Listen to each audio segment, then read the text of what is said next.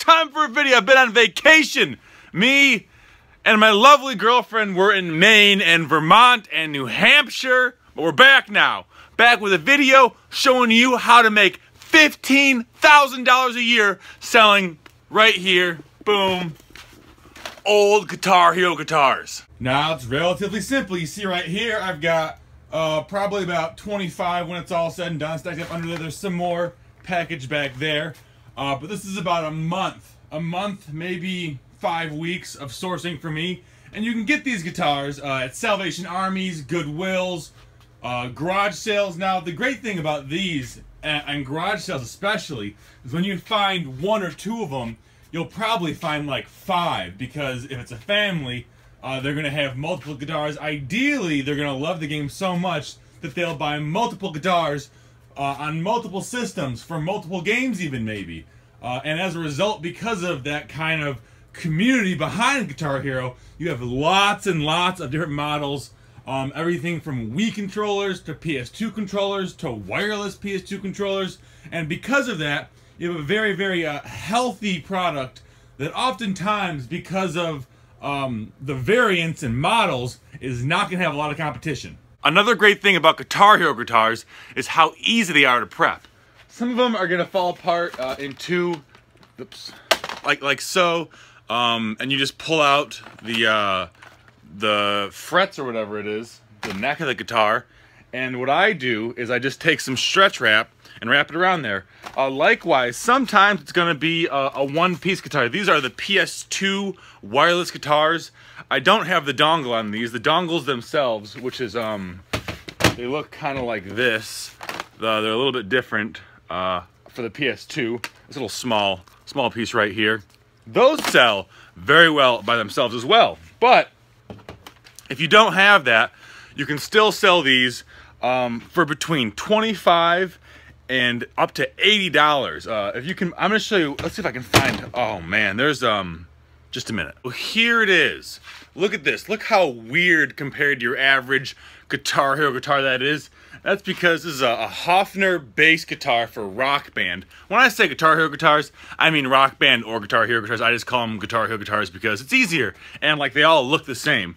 But this thing, rare stuff like this. There's some games that had guitars that came out with them, like some of the band packs. Like the Beatles band pack had a certain Paul McCartney Les Paul guitar, I think, that sells for around $100 if you have the dongle with it.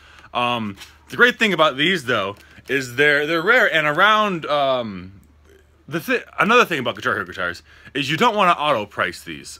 Sometimes people will buy lots of like 50 or 100, and the price will drive down. But the sales rank is so low on these that you don't want to play a race to the bottom, because inevitably they're going to sell out.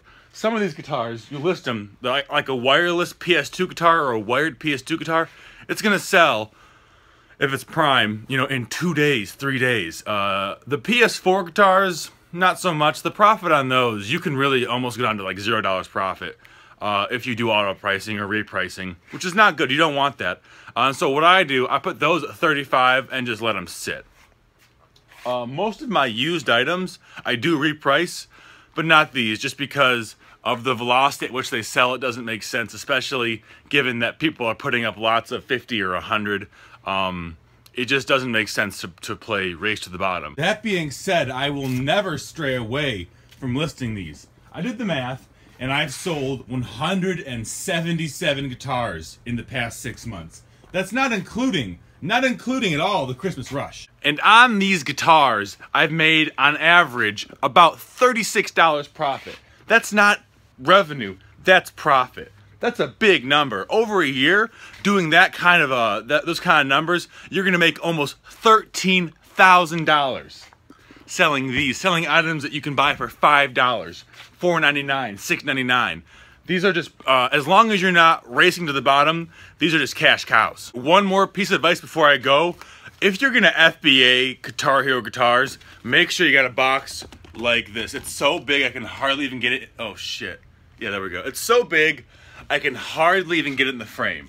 And that's because Guitar Hero guitars, while even when you break them down, they're only about 18 inches long, they qualify as oversized goods. These are going to be oversized goods for Amazon, so you're going to have to send them all to one warehouse. And these, like these right here, these don't break down, and they're not gonna fit in an extra large Home Depot or Lowe's box. I mean, they will fit, but you're not gonna fit more than 4 or 5. But like this, you can fit 25 in here, maybe even more. And that's really a good money-saving tip. You don't want to be sending out 25 12-pound FBA boxes to Amazon when you could do one. And that's really it. That's selling guitars is very, very simple. Selling these guitars, not real guitars, is very simple. And if you do it right, you know, including a healthy holiday rush, it's not crazy to make 20 grand a year selling Guitar Hero guitars. That would be somebody who is really, really hustling. But if you go around and you've got 10 or 15 good Salvation Armies, and you get some good garage sale hauls, selling 300 of these, 400 of these a year isn't out of the question. If you do sell that or have any better tips on a package, then this is just what I do. I haven't had any complaints yet. But leave a comment below. And if you like making money, these videos, all the ones I make, are exactly for you.